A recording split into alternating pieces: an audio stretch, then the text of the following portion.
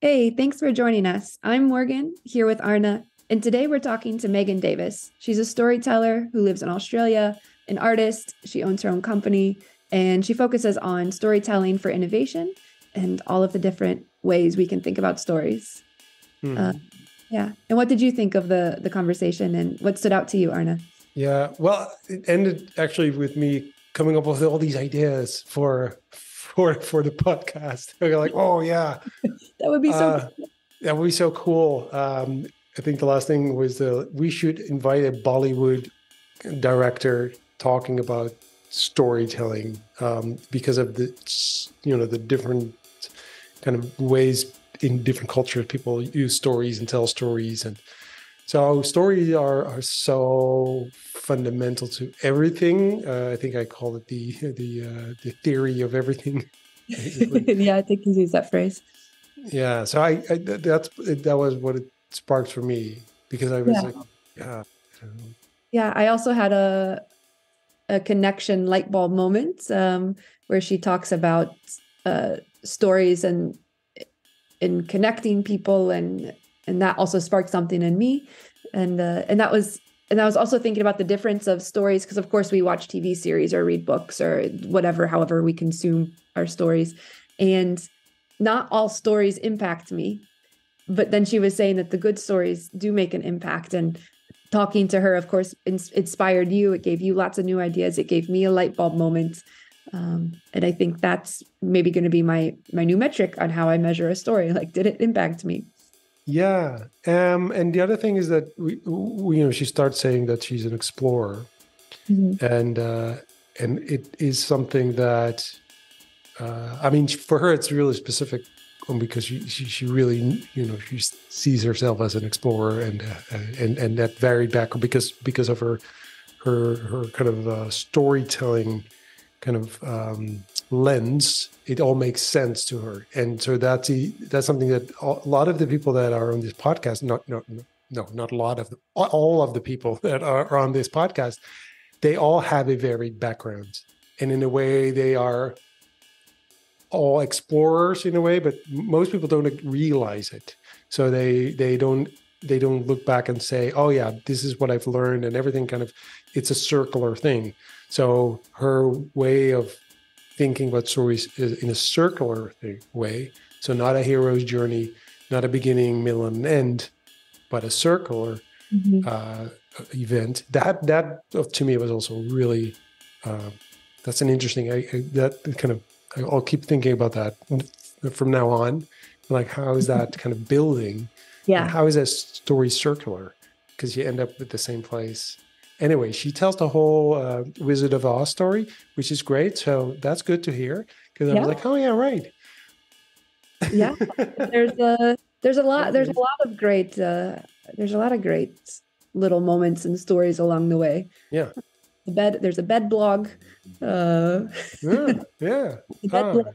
Yeah, Yeah. I didn't ask, but that reminded me of because it was about 11 years ago or so that she Mhm. talked about this, and it reminded me of couch surfing. Yeah. You remember that? There was this. I think it must have Yeah. been the same era somewhat No, definitely. Yeah, because I was involved in that as well back then. So of yeah. course you were. Yes. Love sleeping on strangers' couches. Oh, really? Oh, Yeah, cool. yeah, you get so many good stories. But That's uh yeah, but I couch think surfing. yeah, but mine was more from a position of luxury and curiosity, like, oh, I'm in a new place. Let's see Hmm. what interesting people I can meet. Where she became willingly homeless. So that's yeah, Yeah. really interesting. All So right. Well, we'll do an episode about couch surfing because I'm curious where did that go? So what happened? yeah, What happened it there? still Why? exists. I still give them money every year. Oh, yeah. Okay, Oh, we'll explore in another podcast. But oh, I didn't know that. Okay. All right. Let's listen to Megan Davis. yeah, enjoy. I think fundamentally I'm an explorer. So I'm interested in everything. And it's often been hard for me to be like, I'm this and I'm only this and I'm only interested in this thing, because my background has been pretty varied and the stuff that I'm interested in now and in the future is also like where I see myself going is pretty varied. So, and I've, was born in the US, and I live in Australia now, and I travel as much as I possibly can. It's hard getting off this island, I have to say. So that does sometimes cramp my plans. But yeah, fundamentally, I think I'm an explorer, and I'm interested in uncharted territories and what's next and what we can't see. I think like most explorers are. We're not interested in what's very tangible. We're interested in the intangible, or the thing that's around the corner, or what might surprise us. We're interested in what we don't know as opposed to what we do know, I think. Maybe think, sorry, when you said we're interested in what's around the corner, I'm always I annoy my family when we are traveling, for instance, and then we walk in, like we're in a new town, and they'll go like, go back, we'll have ice cream. And we're like, yeah, but wait, I want to see what's around the corner. Just want to go this street. Yeah, well, what would be here? What would be there? So that's your. So I'm like, when I'm alone and I'm traveling, I keep walking. I go like, what's here? So literally, anyway, for me, I take that. Yeah. Anyway, I wanted to ask you something about your varied background and future. It's not interesting. How can you walk us through those? Yeah, the many steps that have brought me here. So when I was in, I guess, elementary school and high school, all I did was act and sing, and I was very arty, and that was pretty much what I spent most of my day doing. So I had my classes I had to take because I was college prep, and you have to take this much science and this much math and all that stuff. But every chance I got, I was singing or acting, and I could do that for 2 to 3 hours and get credits for it during the day. But then I also did it in the evening, as part of extracurricular activities. And then I went to university and I started studying religion. So what I was studying was comparative religion. So it's a sociological degree, not a theological degree. Right. And you look at different times and places and what people believed, and you look at the intersections of those beliefs, but also what's different. And you could compare anything from someone who lived in the Indus River Valley in India 3,000 years ago to someone who lives, like a Protestant in upper New York State in the US, for example, and look at those belief systems to understand what's the same, what's different, what it means for culture, society, for how we see our worlds. And it's interesting as well, because that's where I really started first dissecting storytelling. So you could say the acting as well, yes. But for me, that was a lot more about character development, because the story, I wasn't in control of the story. The story was written and I was thrown into the story, and I had to, make sense of it as with my body and my expressions. And, but dissecting of story and understanding what survives and what doesn't, what resonates and what doesn't, what continues to make sense and what starts losing relevance, is you start seeing, similarities, and you start seeing things that are really strong, and you start understanding what is catchy, or what is how you remember things, or how they transform. That's the most important thing. So we tend to think about culture as being quite static, when in fact it moves at a rapid, furious pace. It continues, right? It runs and runs and runs. And we think about ancient culture, for example, we think, well, it was the same, there's like 1,000 years and it was kind of the same. Not really, right? It changed rapidly. Maybe not to the degree that we think of rapid now, but for the time and place, for them, it did feel really fast. So but when did you start it? When was the moment that you kind of sort of, if you for lack of a better word, but when did you frame it as storytelling or story?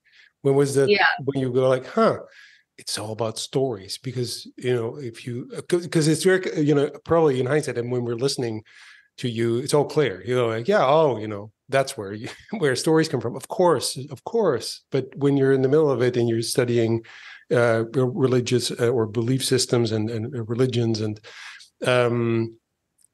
when's the moment you go like, oh, actually, that's the big kind of connect, or was that part of what you were studying? Yeah. Did they frame it as storytelling as well, or was it no? No, they didn't. So, there was story. So there was myth and there was folklore, right? So we talked about story, and Joseph Campbell, of course, comes up over and over again. But as it being a study of story, no, that was never explicit.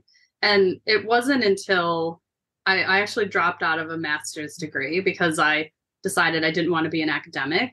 And it wasn't until kind of 10 years after leaving that form of study that I started realizing that I could apply it to, at the time I was working as a designer, as a graphic designer. And I started thinking about, how shape and form and all these things come together to create a story of some kind for people to interpret or interact with. But it was then that I started thinking about, my background in acting and my background in, studying culture, which is fundamentally the study of stories, that I started understanding that I saw story in a different way than a lot of other people did, because a lot of people would say, well, it's a story, and it's a beginning, middle, and an end. And I was like, well, but some don't. And in fact, the more they don't end, the better they are, because they transform or they're open-ended, and you just run with it and think, well, what else can we do with this? Or what else could this possibly mean? How many times could I interpret the same Shakespearean sonnet, for example, right? The more that it's interpretable, the more that it's flexible, the more that we can incorporate it into something that's happening for us in a moment, the more likely that story is to survive. So I realized a long way after, and there wasn't a moment that I can recall where I thought, there was no like Newton's apple hits him on the head and he's like, oh, I just figured out a thing. It was it was very gradual, where I started just through multiple conversations, just thought, wait a second, I see story something very different. And it was because of this study that I did. And when you talk, I'm from the United States as well, and also have an interest in how religion shapes culture and culture, everything is connected. But when you say that you studied then comparative religions, I'm trying to tell myself some story about you and your life and your upbringing. And my assumption is either came from a very religious background or a very liberal and open background. And I'm curious if that's if there's any if the story that I'm telling myself has any truth to it, or if I'm just bad at telling myself stories. Yeah, so kind of half. So I think my mom was kind of religious, not overly, but she was raised Catholic, and she really wanted me to be Catholic, and took me to Sunday school. And I did the first communion, and I was going through the confirmations process, so I was doing that study until I got into an argument with a nun and got kicked out of class. And then I just told my mom, I'm not going back. I was like, I'm done. That's it. I'm not going back. And she really tried to push me to go, and I just wouldn't. And then my dad, when she told him, she said, well, just wait till I tell your father. And I said, okay. So she tells him that I got into a fight with a nun and I wasn't going back to, to catechism. He just said, did you really do that? And I said, yeah. And he was like, that's awesome. Sorry, can you tell me what the fight was about? Okay, sure. So, because I don't know, the story is not complete without that kind of. I'm just imagining you going fist to fist with a nun right now. Yeah. And then going, oh, you. Luckily, didn't get physical, so but wasn't that terrible of a child. But I was 12 years old, sitting in class, and we were talking about Adam and Eve and the Garden of Eden. And so she was talking about how Eve ate from the tree of knowledge of good and evil. And then that caused the downfall of man. And so I was like, what? So I raised my hand. I was like, wait a second, I just have a question. You're the first person in history who says, what? Yeah. Like, I was definitely the only person in the class who found that, a problem with the statement. So, really? yeah. Like no one else was like, what's going on? No, Everyone's like, yeah, that makes sense. that explains everything. Right. No, sorry. Yeah, sorry. Go ahead. no. Yeah. Well, they might have been thinking it, but they didn't say it. Right. Yeah, But I was the only person who was just like, wait a second. And so I said, so you're saying that women are the fundamental problem with society? Like we cause the downfall of everything? And she said, yes. And I was like, oh. I was like, she right. said yes. She said yes. She just said, yep. And she said, it's in the Bible. And I said, no. I just said, no, I don't buy that. I don't think women are the cause of evil. And she said, no. Minute. Yeah. And she started getting angry. And she said, but that's what God said. Proved her point right there. Right. Sorry. That's it. Yeah. I will show you what really she got angry with you and then yeah. I kept questioning her. So I can't remember the exact, I don't remember exact level of, how far this went, but I do know that, she kept pushing back on me that this is in the Bible. This is what it says. And it was this very literal approach. And then I kept saying, no, that doesn't actually explain the concept of evil. It doesn't explain why bad things happen in the world. And it certainly can't be the fault of one gender or, it's just impossible. There's no way that this is a valid story and it doesn't prove anything. And I was just like, no, I don't accept it. So she kicked me out of the room and I had to go sit in the hallway. And she said, I'll call your mother. I'm going to tell her what happened. I was like, okay. So, I wasn't really that worried about it. So yeah, so that's how that story that's how that story went. And so then I never went back after that point.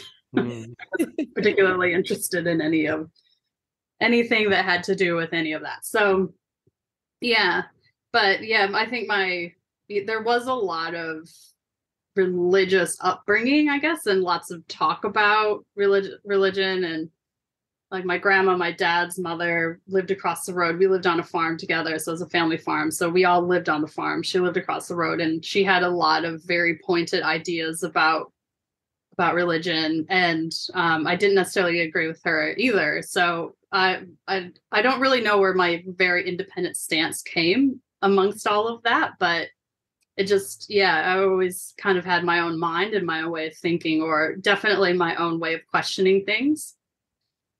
And I think I was surprised that she reacted the way she did, because I thought I was having, like a discussion. I thought I was able to question things. I thought that was allowed, but no, apparently it's not. I've been on the other side of big religious questions as well, and yeah, I like that your dad supported you. Yeah.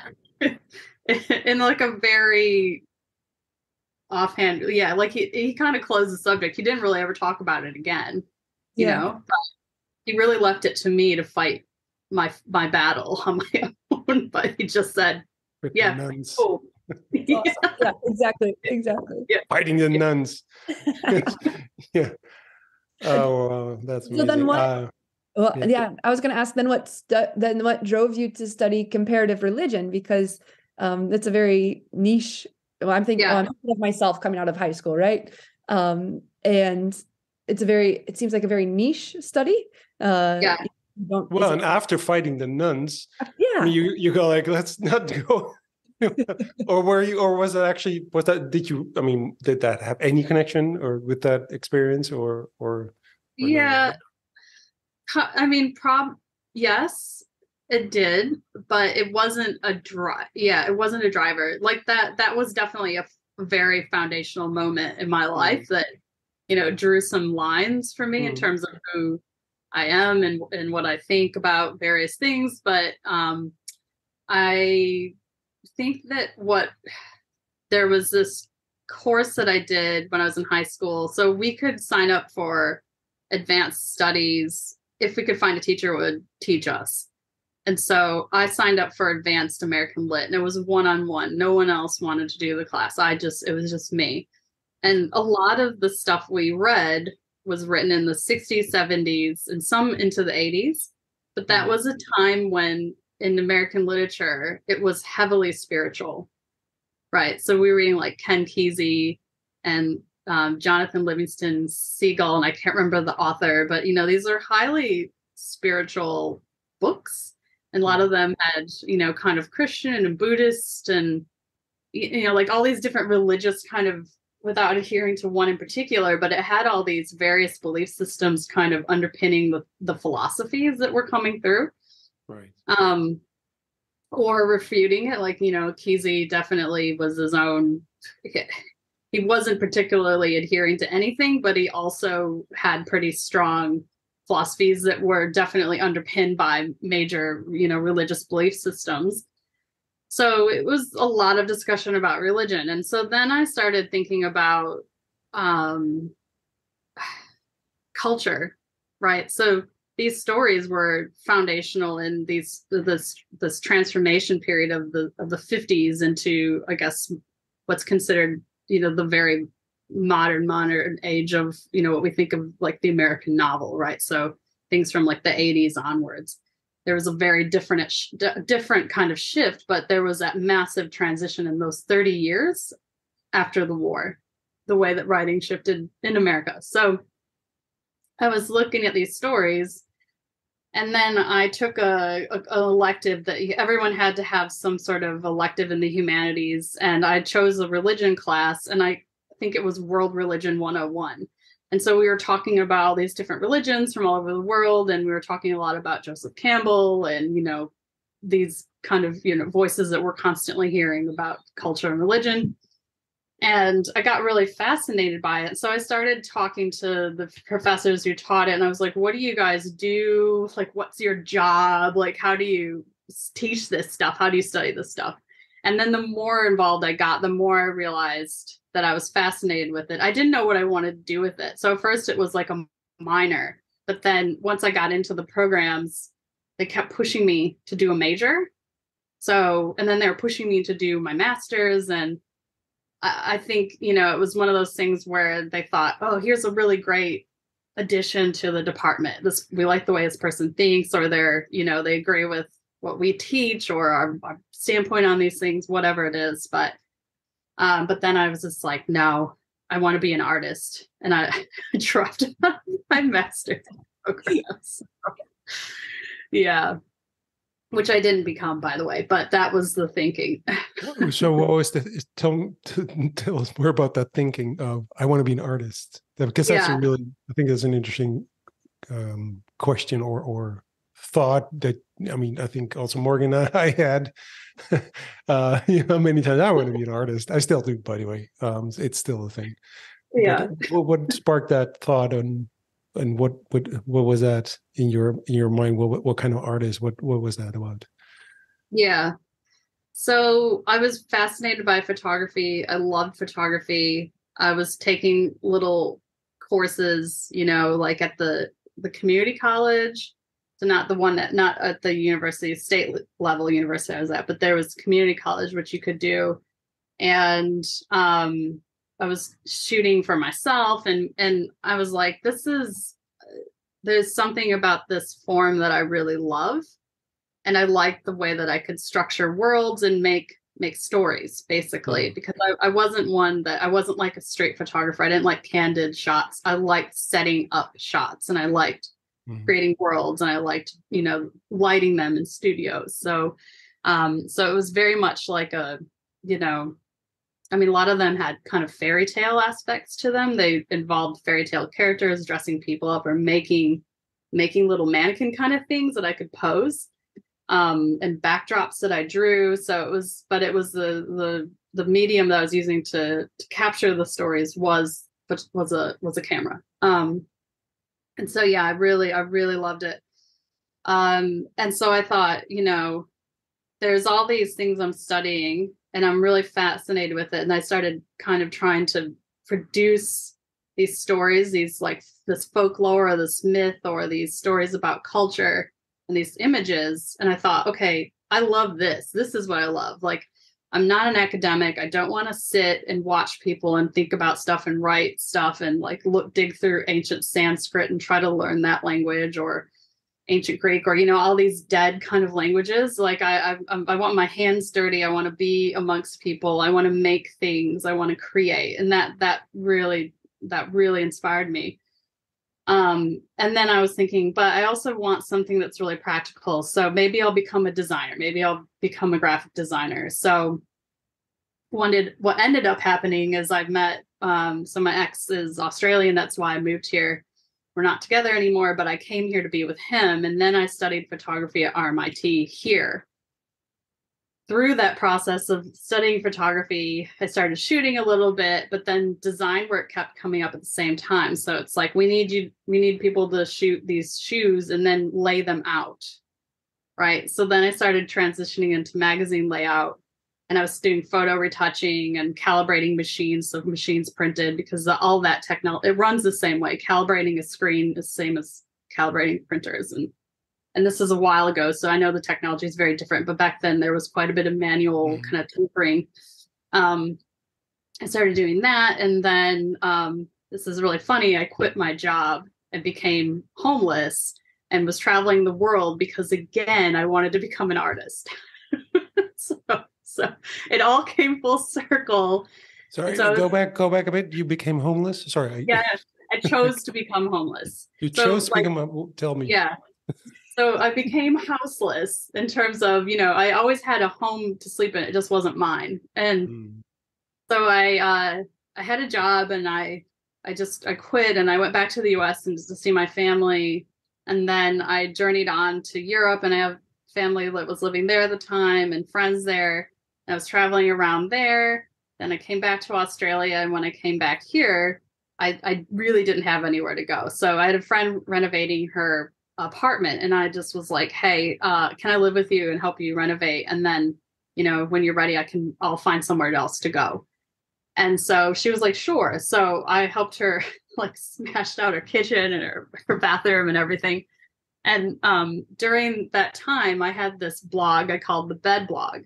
And the bed blog was, I took a photo of the bed I slept in that night and posted it on this blog. And the blog was connected to Twitter and Facebook. This was 11 years ago. Almost 12, when it was a very different platform. Anyone could pretty much see anything you posted.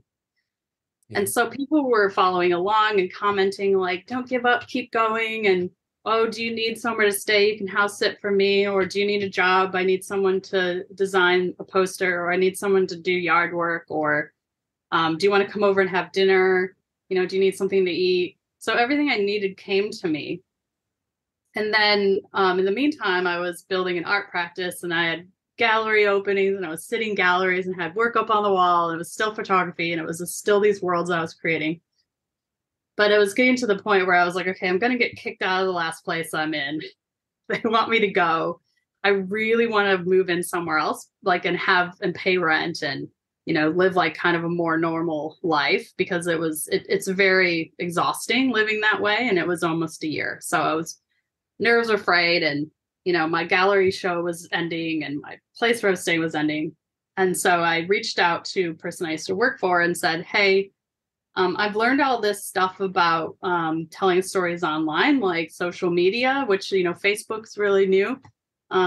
Do you guys want anything like that, where you're where you at this business? Do you think you need help with like communicating online? And he said yes.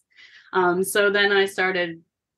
He was my first client, basically, with the business that I have now. And so I learned everything by trying to become an artist and telling stories online. And then I accidentally started a business, which I am doing now almost 12 years later. So It's like the hero's journey. Yeah. Yeah, in a way, a little bit. Yeah. A little bit, or like Kurt Vonnegut's. I don't know if you've seen his video online. Man in Hole, he calls that. Yeah. You I know? love Vonnegut. Yes. Yeah, yeah, me Yeah. too. Yeah. Yeah. That's awesome. Well, it is actually interesting because, and if you listening to you, that especially, I mean, obviously the fight with the nun is like this iconic moment in the movie of your life, which I actually I'm seeing now in my head. Like this is like that's such a great scene, right? But it is so. But if I think about it, you're kind of you're challenging. Both kind of saying no. Stories are not. It's not about because you do. So basically, what you said to the nun is like you don't understand the story. That's not what the story is about. That's not what story is. And on the other hand is like, and it's about questions. It's about asking questions, and so that is, I think that stayed with you all the time, asking questions.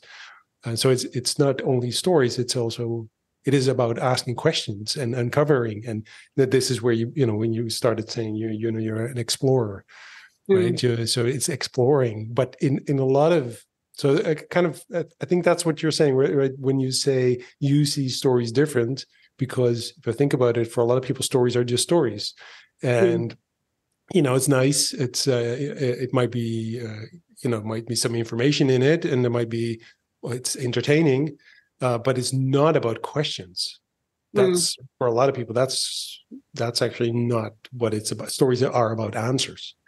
Yeah. It's more about no, this is the story. It shouldn't lead to questions, but it might also be a difference between sort of, again, I haven't studied storytelling that much, but there is a difference between cultures, right? So, I mean, Eastern cultures have more open-ended stories, or Asian stories will have endings where you have to figure it out yourself. Like these are the elements, and you tell the story in your head how it might end.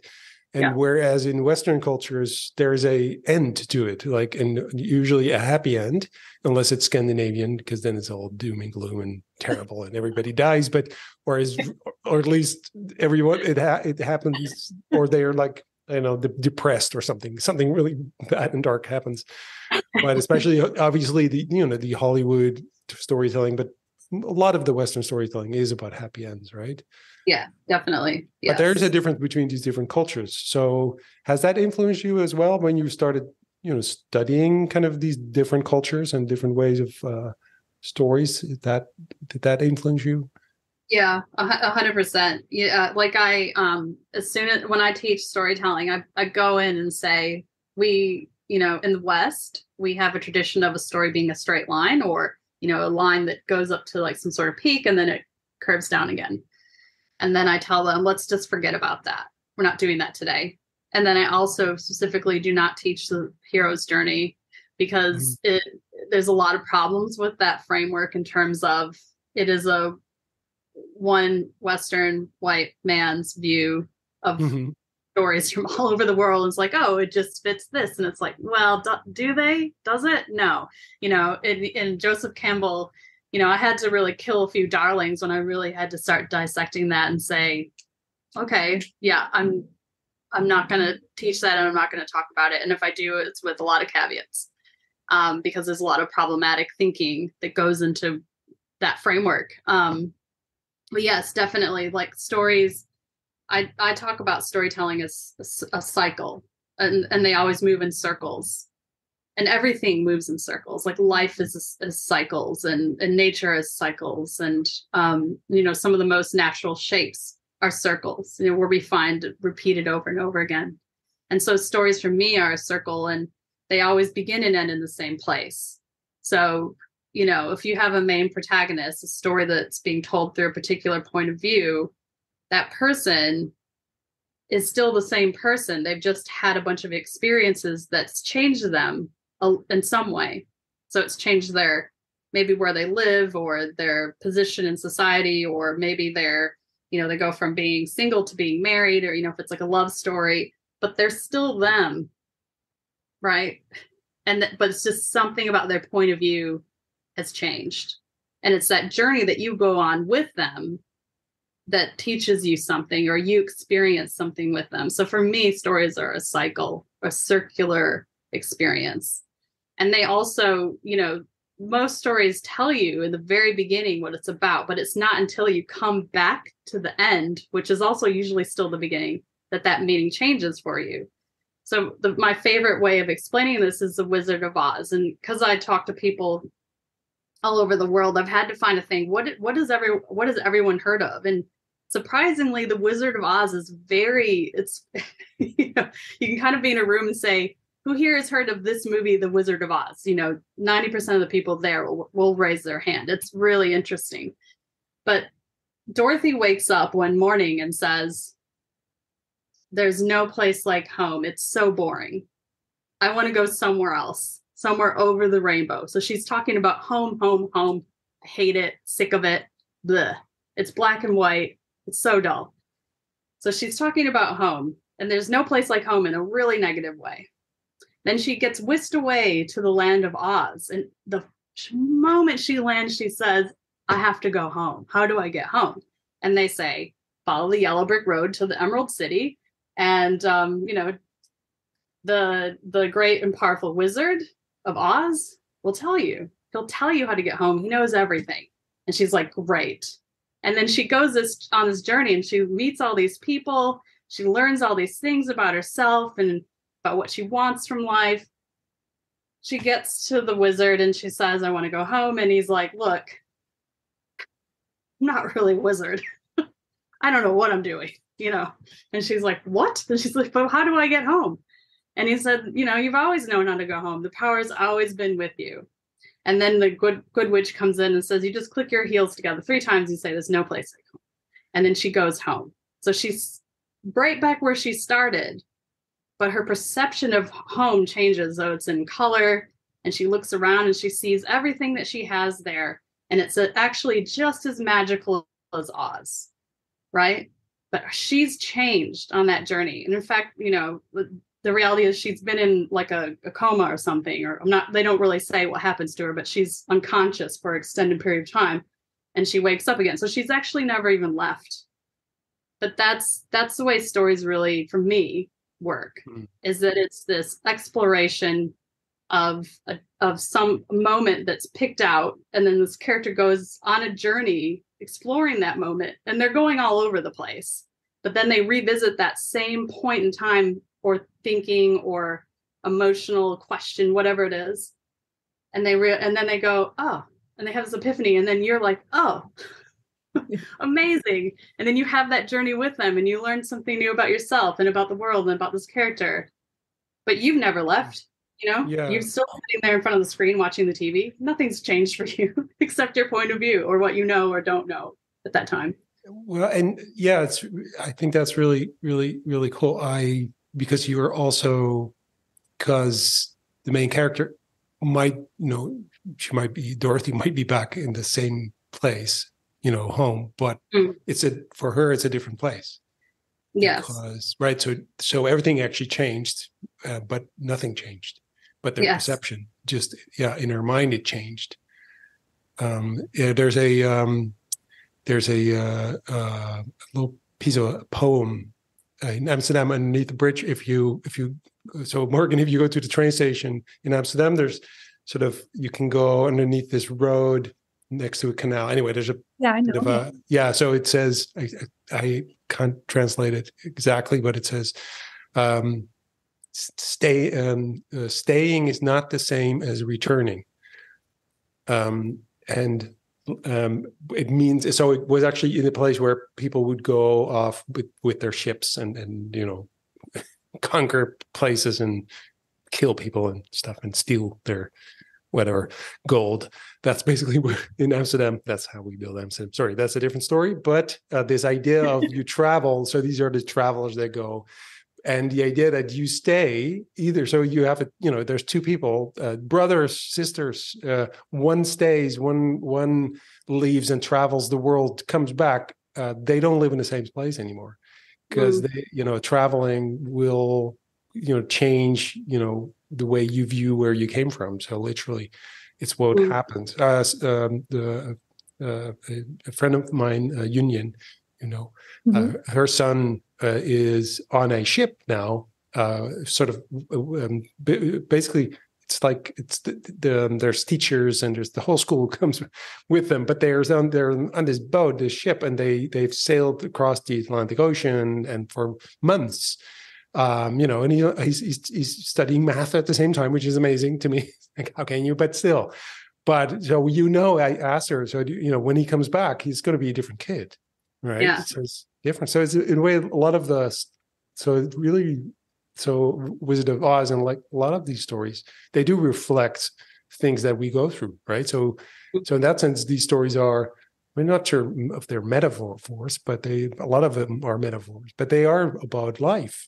So that's, I think, why they also resonate. So, and maybe even more than stories that are, in that sense, not circular, because they might be entertaining, but they don't really kind of resonate. So I'm not sure if that's true, if stories like that stay with us longer or not. But to me, it's really cool to be able to see sort of stories in your life as well, that as stories, if you know what I mean. So if not talking about like, oh yeah, that happened, because like, no, these are all kind of stories. You changed, something happened to you, and then and this is why I was really interested in like things like origin stories. Like so if I coach people, for instance, I always want to hear their origin story, and lots of times people go like, yeah, right, my parent. Oh, this is why I do this now. And I think it also might,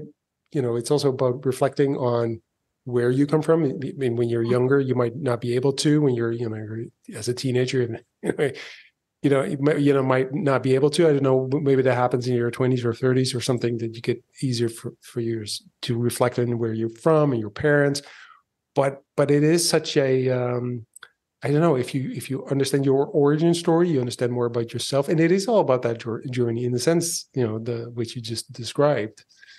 That's what, somewhere we all go through these kind of, we all go down the rabbit hole, right? Mm-hmm. Reference another story, which is the same, right? So I think so it's not just about storytelling, but because if you talk about storytelling, it sounds, for a lot of people, it's like, oh, that's really nice. It's such a separate thing from life, but actually, no, it's not. It's right there. It's you, and I think, and I'm looking. So I have to tell you, because I have a screen here, and I have your LinkedIn page up, and it says "Become a Story." So I'm like, that's right. So you become a story because you become aware of the fact that you are a story. You are the story. Yes. Yeah. And I mean, because you are only a collection of your stories. A eulogy isn't a list of statistics. A eulogy. That'd be cool, by the way. I mean, it'd be interesting. Spreadsheet. Yeah. The spreadsheet sheet of your life. Yeah. Just like all the critical stats. But there are stats in there, right? Like maybe how long you've lived or where you've lived, or if you've got children or a spouse or something like that. But it's the stats are conveyed through a story, through the contextualization of a story. And it'll have, like your points of view, or what you believed in, or what causes you were engaged in, and what impact you left on the world. That's your story. It's your legacy. So and your all cultures have their stories, and that's what keeps them a unique culture, and not just at a national level. For example, we all have origin stories about how did you meet your spouse or your partner or whoever you're dating at the moment. People love those stories. How did you meet? And that's like part of your culture as a couple. And you have like your unique language or your in-jokes, and sometimes you forget and you say like their pet name in front of other people, and they're like, don't call me that. other people, but it's like all those aspects, those little stories, the name on its own doesn't make any sense to anyone but you. But if they hear the story, it might, right? So stories are what create culture and culture happens regardless, right? And it's like unconscious thing. But if you want to become conscious about it, you become aware of the stories and you start telling the right ones to move with culture in the right way. And we see this played out, especially in the political arena, but like if we're talking about organizational culture, for example, we're doing like strategic narratives that is about putting forward what are the stories that exemplify the culture and the vision that we want to bring into being, right? So that's that intentionality. And it's and I can't, like, I just had the Newtonian light bulb moment because I did. So I'm really interested and fascinated about death and end of life and how we approach that as a species, as a culture, as people. And because it's one of the great universal connectors. It's something, no matter what century you were born in or where you were born, it's something we all have to deal with. And it's quite an experience. And so I did a lot of research around memorialization and how we memorialize and how we remember those that we've loved and that we've lost. And I found one thing is, of course, people are very uncomfortable to speak about it in Western societies. And I was specifically looking at the United States, and people don't want to talk about it. It becomes this heavy thing. They don't want to remind people that they're grieving. The outsiders don't want to directly ask about it because they don't want to bring up perhaps a painful topic. And so there becomes this kind of like elephant in the room. And I found, okay, what is the one thing that they really want or need to memorialize even better? And the thing is to share stories. So it's not always just recognizing, oh, I'm so sorry for your loss, but, oh, what was one of your favorite memories? Or, oh, do you have a favorite story with this person? And when you can create that space for stories, it just completely transformed and changed because people were excited to listen to a nice story. People were so pleased and loved sharing this story about someone that they love. And it really became this magical moment in space to connect with each other as well. And of course, I thought it was this great insight about, memorialization and end of life, but then you're also talking about the story thread of it, which reminded me of this. And I think it's also such a powerful tool for connection. Of course, political dynasties use this as well, but I think that's one of the really beautiful things about stories is connection. And I just had that light bulb moment. So thank you. Yeah. Well, glad I could help unintentionally, but yeah. It's fascinating once you become conscious, right? Of, well, how did stories work in that context, or what did that story do? Or, I have like a suite of intentional stories that I tell because I know that I tell this story because I want to convey this piece of information or create this level of understanding or create this type of connection with someone. So once you have that kind of awareness, it never goes away, right? And when I talk about story, when I do story training, I always use the term story thinking because I teach people to think about storytelling. I won't teach you how to tell the perfect story because that's impossible. It doesn't happen. Story is a lifelong learning pursuit. There's no like famous director who's like, well, I've won one Oscar and I'm not going to direct any other films. I've done it all. I've learned everything and I've told the perfect story. It doesn't work that way. So it's this awareness. And once you have like your story vision on what you can see and understand and start playing with, it just opens so many doors for you. There's no limits. Like story thinking. Mm. I do have a thought about something you said earlier that might be related to this. You said the writing, you see through history writing changes, right? You talked about the 60s and the 70s, and then the writing changes. But I was thinking, does the writing change, or does because in my mind there's always so many people who write but only a few will emerge because they are accepted by publishers or by the readers, et cetera, et cetera. So it's also about the stories we like to listen to, or we. So it's you know what I'm saying? Is it's like, the people who emerge are not the only people who write. Right. So there's lots of people who, who might write amazing, in the 70s, probably there must be a million stories you've never heard of that are amazing, but they were never published. Like musicians, right? There's a musician on the corner of the street, and he's like this amazing musician, but they'll never make it because of whatever reason, culture, or that's just not the thing that we publish right now, or stuff like that. So is there also, I mean, how would that work for you? I mean, because the culture is, it's all these things added together. And then it also accepts certain stories. Like, we find it difficult to accept stories with an open end because we don't like that, because it leaves us like, yeah, but I want to know what happened.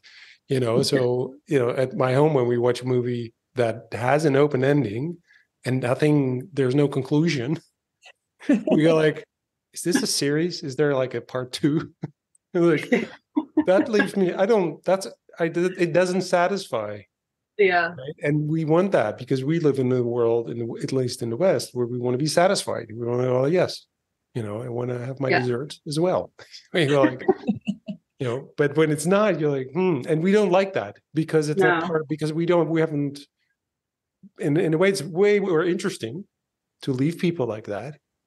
It's way more interesting because but you don't know, you don't have the ability, or you don't understand, nobody taught you that's the fun part of the story, where it leaves you and you go like, what happened? So does that make any sense? No, it does. I think my response is just write or record or do whatever it is you need to do to get the story into the world, because we're constantly finding genius that wasn't recognized at its time because it was too far ahead, or sometimes maybe it was too far in the past. That's too late. That's too, like Van Gogh, for instance, like people like that. There's like, that's too late. That's like now you like the art. Now it's like now we discover. But it's true. Obviously, you're right. I mean, sure. I mean, there's people, way before their time. I mean, we discover new scientists, new people who actually were fundamental to something.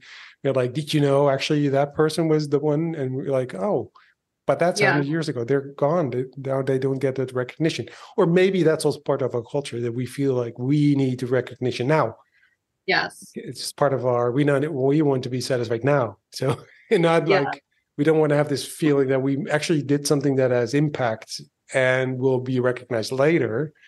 That's not good enough. But then maybe that's also our short-term kind of the way we're brought up and taught. Like we need our success now. That's 100%. Yeah, it's 100% cultural for sure. In terms of, I did this, I said that, and I want recognition. Yeah, 100%. But I think in particular, when we're talking about representation in terms of diversity, diverse voices, that there's a lot of problematic thinking that have excluded people in the past. So, finding out about women writers, women poets, women artists, across in any culture. It doesn't matter what culture we're talking about, but women are constantly being discovered, and some of them were really, really popular, and in fact massive voices at their time, but they were disappeared after the fact because they didn't fit into like a white Western male canon, for example. So they were popular and were recognized at their time, and they were just forgotten. And the world moved on, but because they did write, because they were there, because they are, documented, they existed, and their work still exists in some way. they're back. And it's hard to think about the people who, especially like women who contributed a lot to science that were never recognized and are starting to be now. It's still happening. It's still happening. I mean, I just read this thing on LinkedIn that said listed the women that were actually responsible for the whole emergence of AI, of all the the women that actually were and not the the Elon Musks of the guy those guys that kind of always take the limelight, where actually there are also all these women that are actually fundamental to all these developments. And we still need, although it's really current, but still we need to kind of be made aware of it, like so that's also it's still you're still fighting the nun in that sense, for sure. Yeah, for sure. Isn't that weird? But even if you feel like you don't have a voice, don't allow yourself to become voiceless. Still write, still sing, still produce, because the fact that you're doing it is the most important thing, because you're not silenced. You still have a voice, and like I just can't encourage that enough. And not just for women or voices that are marginalized, for anyone. I'm talking about any person who has something inside them. Produce it, because you never know. Because when I talk about storytelling and especially in the innovation context, so like with design teams, I always stress this over and over again. It's we, not me. It's we, not me. Your story is one of an infinite amount in terms of the amount of people that have lived on this planet and the people that will potentially come after. So, but you're contributing to a bigger landscape. And while you might think, well, who would care about my story? You don't know. And that's part of the mystery. Because someone does always care about your story, because your friend calls you up and says, how are you doing? They want to hear what stories you have, what's going on in your life. And you just don't know what one story can do. You don't understand the kind of tsunami-like power it can have or a snowball, like becoming an avalanche. You don't know until you put it out there. But I think a lot of people get discouraged because they don't feel like that anyone would care, but also some people are discouraged because they actually have a battle to fight to be heard. And that's really hard, and I can't. And while I do understand, there's also battles that I understand that I won't understand. And I don't understand how scary or painful or even dangerous it can be for some people to actually tell their story. But, that for me, that's like, if that's what you have to do as like an ultimate act of rebellion, then do it. Because you just don't know. And because I'm also thinking you talked about, you wanted to be an artist. So you also have spent time thinking about the art of creation and making things and bringing them to life. What is it like when you have a story? Like, are you inside of you and you don't do something with it? Like, or are you so now comfortable telling stories that you're like, oh, okay, here's something here. Let me create that space for it to flourish. Yeah. So I guess maybe it's like an adjacent question. It's like the politicians answer the question you wish you'd been asked and you have been asked, but I promise it'll come together. So at the end of last year, I decided that I was going to start acting again. And so I've auditioned exactly twice, and I've been cast exactly 2 times. So that is very high success rate. Like, that is not normal. That doesn't happen. So I've just taken it as a good sign that I'm supposed to start acting again, because I got cast twice and I auditioned twice. So, and for whatever reason, it felt really like, even though I'd spent so much time doing it, it felt really hard to give myself permission to do it again. And I was just like, no, I'm going to do it. This is what I want to do. And it's something that I don't know where it's going to go, and I have no idea where it will take me, but I feel like this is somehow the next step in my life, or like where I'm supposed to evolve to. And so, and like acting is, like I was talking about, comparative religion, acting is incredibly foundational to what I do. And I've now like I actually teach acting to like designers, like how do we act, how do we actually act through personas or roles? Like, here's some actual skills that actors use, because I've seen with what I do that's what I was doing anyways. So now I've like learned, okay, but then there's this other side of me that it's like, I have to take this all deeper, because it's like any kind of storytelling or creativity. There's no end. You just go deeper and deeper and deeper until, you die, basically. You don't stop becoming, you're not like, now I'm an actor and I've retired. You don't. No. You're an actor and then you die. So, because it's like a calling, it's not a job. So, yeah. So in terms of, storytelling and getting those stories out of you, I think the biggest question people have to ask is in what way does the story need to come out? And like Arne, you're saying, I'm not a writer. Writing anything I can do to not write. Perfect, great. So I've got a podcast. And so that's where you're learning, this is where I add value, but this is also where I get the story out of me. And Morgan, you're here because you obviously love stories and you love having conversations and asking deep questions, and you get to do that. And so that's why you're here, to get those stories, out of the other person, but also out of yourself, right? Because you were having connection moments while we were talking about, oh yeah, I thought of this, and I thought about, these conversations around death and memorialization. So yeah, it's anything you do is the thing to do. And you'll know because you really want to do it. Don't write a book if you really don't want to write a book. I mean, writing books are horrible. I knew it. But it's a grueling thing, writing. It really is, like you can understand why there was a lot of writers that had substance abuse problems. I completely understand, because the writing is really hard and it's awful. A lot of it is awful. And, I don't like writing. I don't like the act of writing. I like having written. I like reading what I've written after it's done. Yeah. The act of doing it, I'm just like, oh, this is so hard.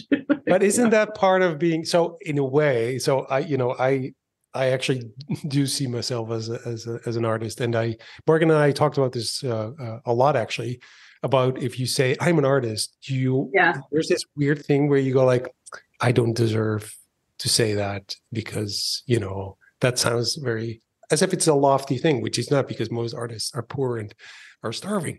It's not but it's like this, you have to earn that in some weird way. But art to me, and I grew up in a family with artists, and but to me, art is part of that is also suffering. It sounds maybe a big word for it, but there is a suffering to it, because so if I paint, if I paint, it's terrible. It's the same. I have dyslexia, so writing, that makes sense to me that it's hard for me to write because of my dyslexia. But painting, I can actually do, but I find it really terrible, because I feel like I'm failing all the time. I don't know what I'm doing. It's like horrible, and it doesn't work, and it's like no. But and then when it's done, I'm kind of happy. But then I can do better. So there's this continuous kind of, I don't know. It's not to me, it's not like a positive thing at all. It's not like, yay, I'm painting, yay. But I need to create. So it's not just with painting. I need to create. I just need to create something. Whether it's I play music, I've been on stage, I've done comedy actually, and whatever it is, I don't care. It's all to me, it's all the same. As long as I create, even in my business, it's the same thing. I need to create something, and so I don't think I've ever. I mean, it's only the last few years that I kind of frame it as stories, but it is sort of stories that, to me, so when you talk about acting, for instance, to me, acting it's just how you go through life. To me, it's like I have these different personas. I go like, now I'm a painter. Now I'm a photographer. My first job was photographer. So now I'm a photographer, right? And I even have different jackets, which my wife's like, you're crazy. I kind of like, yeah, because I would need to kind of put myself in the role. No. You know, Yeah. I have special glasses for when I focus. Yeah. Yeah. you focus on I do. help. But is that something you recognize? Because that, I think for a lot of people, that's sort of how you step into a kind of a role, and I'll give yourself permission, because I heard you said giving yourself permission. Yeah. To me, it is also about giving myself permission to be that, right? Now I am. Come on, you can, and I'm a guy, so I buy gear first of all, right? So I buy 20 cameras and lenses and stuff. So I don't know what that is, but it's a male. I think it's I don't know, it's only a male thing, but I think it's a male thing to kind of, it's insecurity, and it's like, it's like, first you hide yourself behind, no, I need to write, I need to write stuff, otherwise I can't do it, right? But it is sort of, I don't know, if you frame these things as in the sense of storytelling, and like you said, in circular stories, then it's not like, then also you go back and you go, nothing's ever lost, right? Because nothing's ever a waste of time. There's never been sort of like because it's circular, not a straight line. And if we think of straight lines, we get, we feel like we've lost things. We've lost, I should have done these things. Now I've wasted all my time trying to be a photographer, and now I wanted to be a podcast host. Yeah.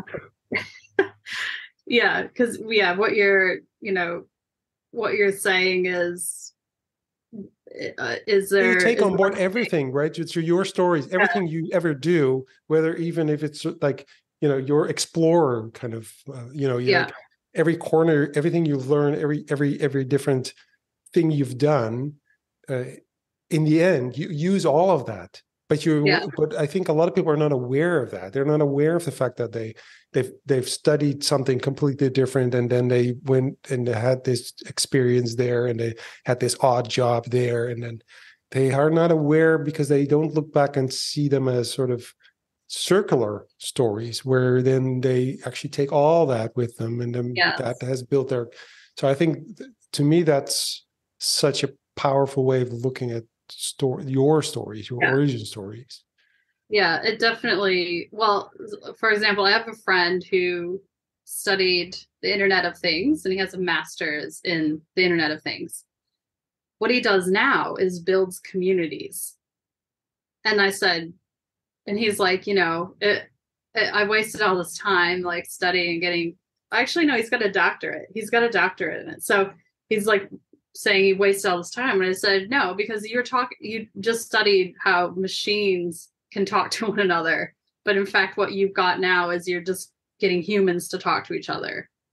But probably a lot of the underlying principles are the same, like building connections between random things and people, so that things happen, so that you're working together towards a greater purpose. And so it all completely makes sense. And he's interested in the Internet of Things still in an academic way, but not in a practitioner way. Like, he doesn't want to do that with his life. But if you think about, if we try to think about stuff as a straight line, then it's like this rapid segue where it's like it just juts down, and then you're in this other timeline. But in fact, there's parallel kind of, if we want to think in straight terms, it's like there's parallel timelines running like, in conjunction with each other.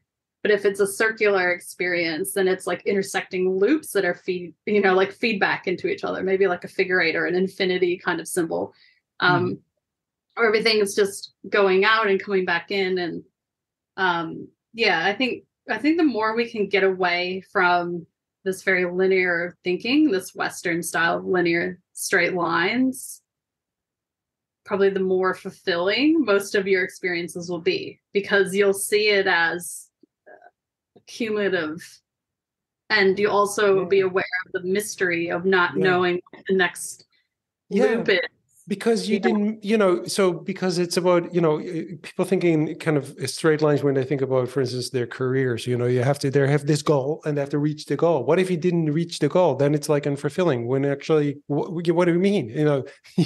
It's not, that's obviously, and it's a bit a cliche, obviously, but it's about the journey and not the goal, right? But there's such a truth in that. If you just don't, if you go through, like my daughter, she's 16, almost 17, real teenager, hates school.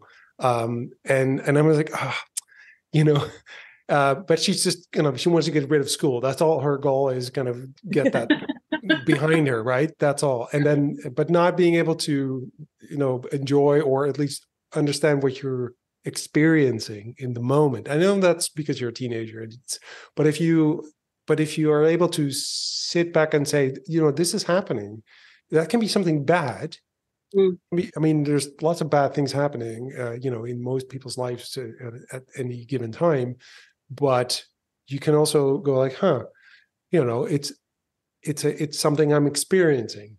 And so being able to have that moment of reflection or being a little bit, on another level, going like, hey, this is happening, instead of just wanting to get rid of things, get over it, and just don't realize it. Because I think that's such that's such an interesting thing if you think about that, the way you're talking about it, being sort of having this circular way of thinking about it instead of a linear, which makes total sense, obviously, as creative people and designers, and because that's how we work.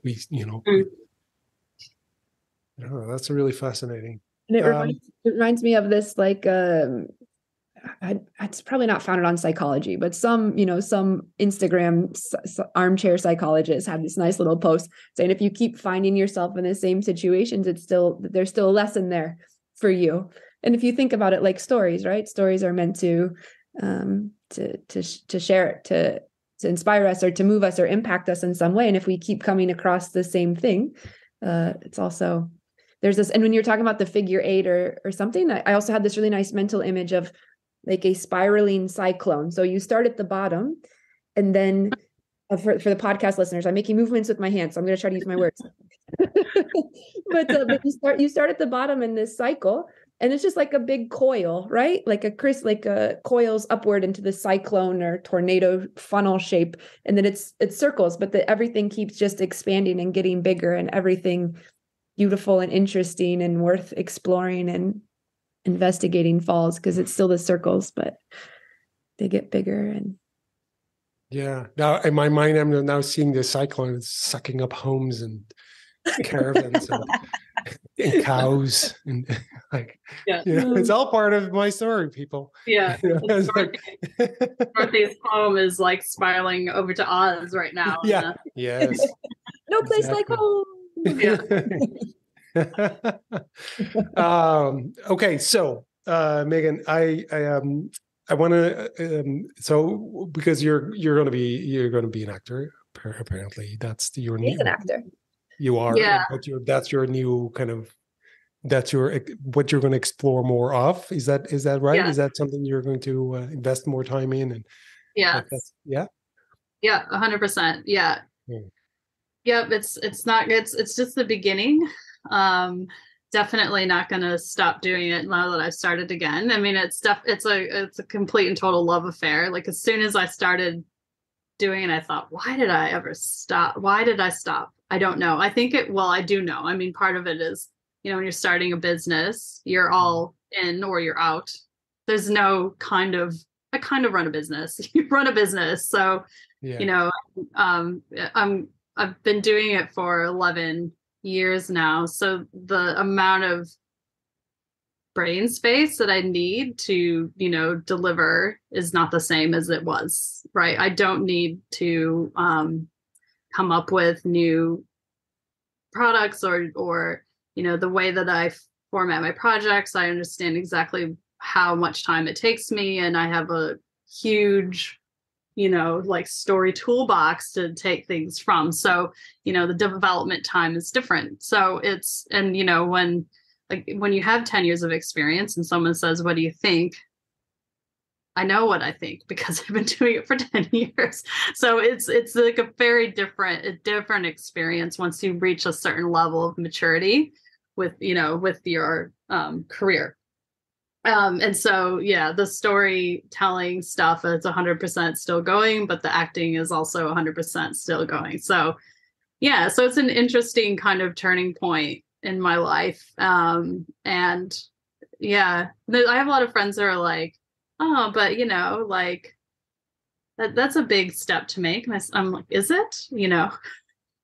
I plan on living a lot longer. So I think.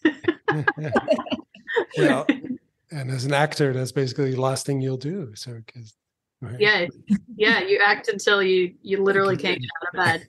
Yeah, exactly. Yeah, so it's a good pension plan, really. Yeah, diversifying my income streams. Yeah. Yeah, exactly. Yeah, it is. Well, it's interesting. I think for a lot of, I think that's part of also, if you see yourself as a creative, that's it's not a job, right? No. And kind of, and then I think your canvas, whether that's acting or storytelling or a business, or at least in my experience, that doesn't really matter. So I think in that sense, is it a big transition? Why? Because you'll use your same kind of toolkit and your experience. You just grew until, since when you acted before, you changed because you have so much more kind of experience and the stories basically in you, but you're still the same person. So it's kind of interesting in a way. You're circular kind of thinking that now you're back. You're going to be an actor again, but it changed because the context changed and your experience has changed. So it's really interesting to see what's happening is going to happen next. Yeah. Yeah. I mean, I'm doing what I did when I was 12. I write stories all day and I act. Like I'm the same, but I'm obviously, a lot older now, but I mean, my point of view on these things have changed. My life experiences I bring into it are vastly different, but I'm actually I've come full circle in that way. Come right back kind of where I started. Exactly. So, yeah. Yeah. Cool. Next time we'll talk, she'll have talked to another nun again. Yeah. Well, it's such a great example of a story. The nun story is such a great example of a story that kind of, if you share that story, it tells you tells everyone who's listening who you are and what you're about. Yeah. It's such a wonderful example of a story where you go like, because I if I teach people about storytelling in business, I do also have them collect. Or because that's a mental thing, that's a really difficult thing to do. You go like, collect stories, write them down that, communicate something about you, who you are, what you're about. And this is for a leadership training. So if you want to communicate something, you want people to see you as a certain person, what is the story, that actually shows who you are? Yeah. What did you go through? What experience do you have? What could be bad, could be good, doesn't matter. But it's more like that. It should be a real story about you. And so I think that's such a, I don't know, that's so interesting in that sense. So stories like your story about the nun, that's exactly a story that people would like, that you'll never forget, because it's exactly, nobody will forget that story. You're like, Yeah. That's right. It's funny. But it's also, you also know that it must have been, really frustrating also. And, there's, everything's there. So that's the start. And whenever, I don't know if you ever written that story, but that's a good story. That's could be a good story to write. Yeah, I have not. That's not one that I've written, but I've told it a number of times, like many times. Yeah, of course, because it's such a powerful story about who you are, and it gives you the information right there. A little tiny little story. Yeah. 5 minutes. Questioning. Yeah. Yep. Yeah. All right. Yeah. So thank you very much. I really enjoy. I could talk to you for another hour. But yeah, I really want to thank you, and we will. I hopefully talk again, and then you know, see how your acting career is going. And, Yeah. so it'll be really cool. So thank you so much for the conversation. I really enjoyed it. And, Yeah. Thank you. yeah. It was a real pleasure. Thank you so much for having me. And yeah, I can't wait. I can't wait to keep you updated on, on what happens next. Yeah. Excited to hear about it. Yeah, thanks for sharing. My pleasure.